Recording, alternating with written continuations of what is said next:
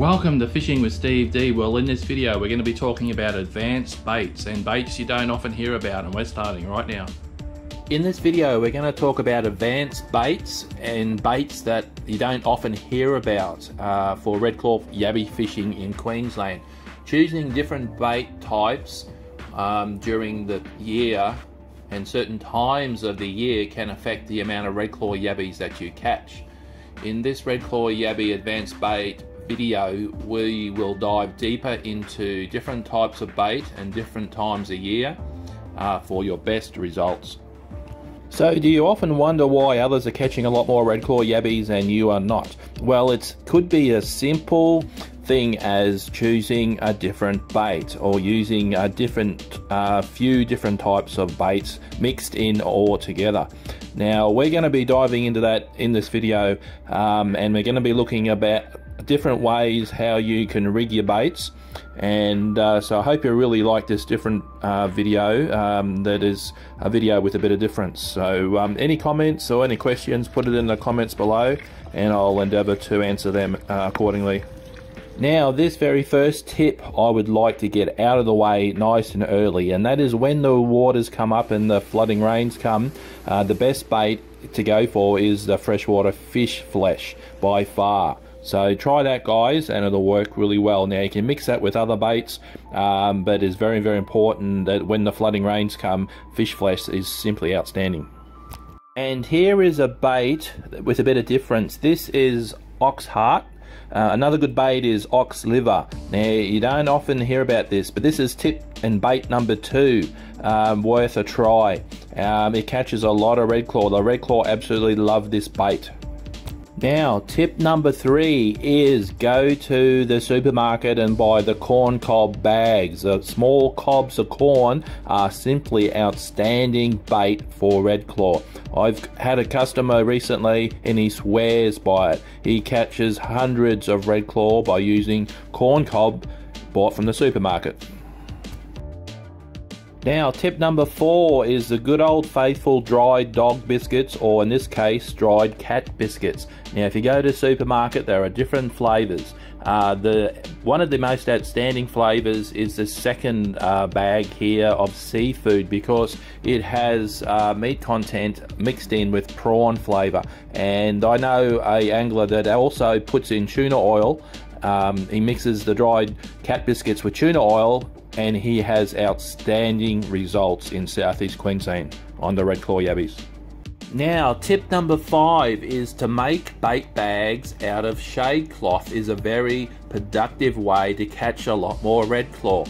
It allows a slower release through the shade cloth holes, and one of my customers says that this works really well for him. He catches a lot more redclaw using the shade cloth, bought from the hardware, and they're easy to sew up. And yeah, so very interesting. Different point is to use shade cloth bait bags with a slow release. And for those of you who don't want to muck around with sewing and borrowing the missus sewing thread and needles and machine and so forth, I've got another option for you. These are bigger bait bottles that are coming. These can also be used for shrimp traps if you just cut a hole in the end, or you can use them for bigger bait bottles. So the more bait that you put in your redclaw yabby traps, the more redclaw you're going to catch. So having a bigger bait bottle like these are coming, and they'll be here very shortly in April, and you'll be able to use them quite effectively to catch more redclaw yabbies. And tip number 7 is a very unusual bait. You don't often hear a lot about this, but it's starting to get popular. They're catching a lot of redclaw yabbies with the standard old eye-inches. They cut them in half, they put them in the bait traps, and they are catching a lot of redclaw. Currently is one of the hottest baits up at Burnuma Dam. So tip number 8 is a very productive redclaw yabby bait, and that is the overripe pumpkin.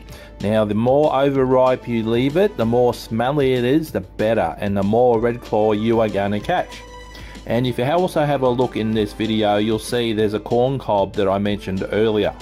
And bait number 9 is the good old mango. The mango cut in slices is a very, very productive bait for catching redclaw yabbies and brings very, very good results indeed. And best bait number 10, the good old cheese. Now you can just use the cheese in the supermarket. It is very, very effective for catching redclaw yabbies. Now, best bait number 11 is the sardine tins. Just put your holes in the tin and throw it in the redclaw yabby pot and away you go. They absolutely love sardines. And best bait number 12 is the good old zucchini. The redclaw yabbies are vegetarian and they absolutely love the zucchini, and that will catch a lot of redclaw yabbies. And redclaw yabbies are scavengers also. I can tell you from experience they love meat. So in this video here, Devon is very good, but any other meat they absolutely love as well. Best bait number 14 for redclaw yabbies is the tin wet cat food. Now just be careful of turtles, because it'll bring turtles in from miles away, but if that happens you just change to another bait. Tin wet cat food will also bring out the bigger redclaw as well.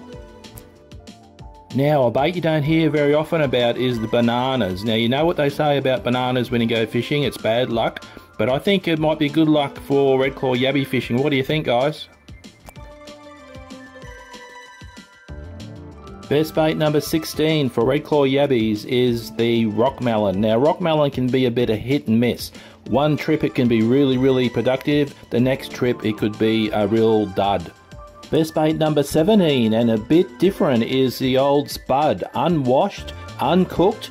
A lot of anglers are actually just putting it in the pots and they're catching a lot of redclaw yabbies.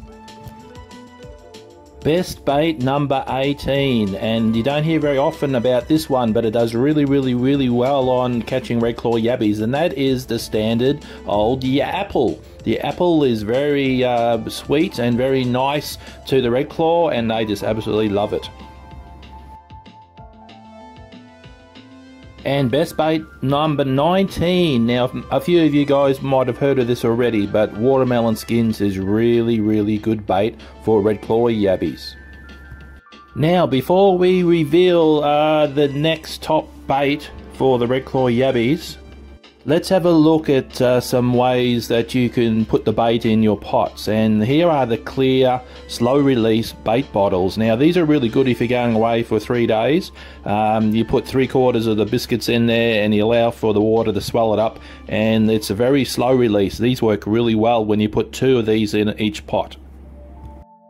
Now these are the clip-in bait containers, so the blue locking washer clips in through the mesh and clips it in stationary. Really good for cheese and fruit and vegetables. But a little tip that one of our anglers has worked out, you can actually cable tie these in, because you want the redclaw to push it around. The more the redclaw push the bottles around, and that releases a lot more burley and you'll catch a lot more redclaw. But if you want something super sized so you catch a lot more redclaw with more burley and more bait, we'll have a look at these bait bottles that are coming. Just send me an email and I'll be able to help you out. Or if you want a cheaper option with your vegetables and fruit, have a look at these bait bags. They're about $7 each and they're another good option.